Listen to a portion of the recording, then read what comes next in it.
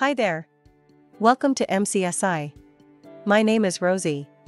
In this video, I will give you an introduction to Windows objects and handles. Consider an application, Microsoft PowerPoint. While using the application, you would encounter items that allow the user to interact with the application, like cursors, icons, and windows. These are referred to as user objects.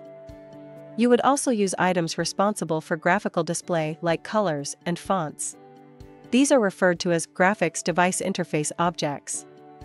There are also kernel-level objects like imported libraries, a process object, which is the application program in execution, threads, tokens responsible for access control, and other items like semaphores and mutexes.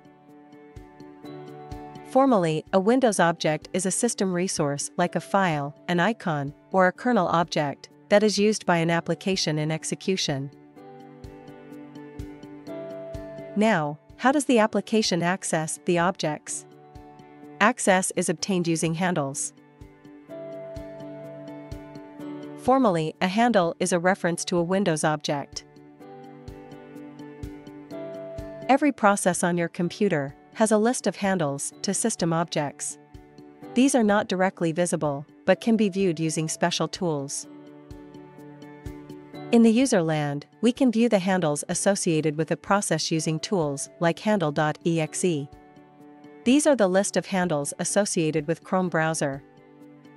We can see the list of files accessed by the Chrome executable.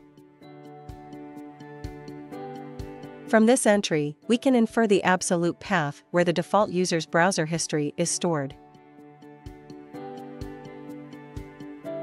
We can also view the handles associated with a process in kernel land. I have Windows Debugger running in kernel debugging mode.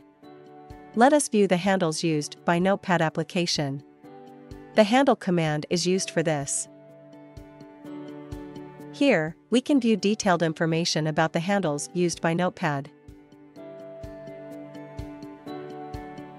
There is also information about the type of handle in use.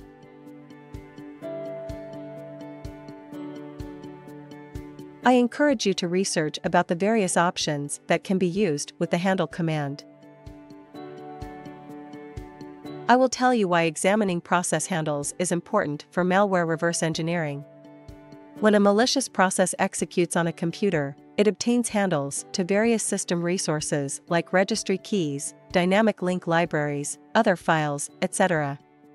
Identifying and analyzing the handles helps gather information about the capabilities of the malicious sample. Knowing how handle information can be retrieved from the user land and kernel land is an important skill for the reverse engineer. Here is a project idea for you. Pick a sample from a malware dataset. Execute it on a virtual machine. Examine the handles of the malicious process in using user land and kernel land tools. See if anything suspicious stands out. If you liked this video, please hit like and share this video on social media. Don't forget to subscribe to our YouTube channel to receive more videos like this one. Join our online community of students learning useful cybersecurity skills if you haven't already. To register for a free account right away, go to our website. Happy learning and see you soon!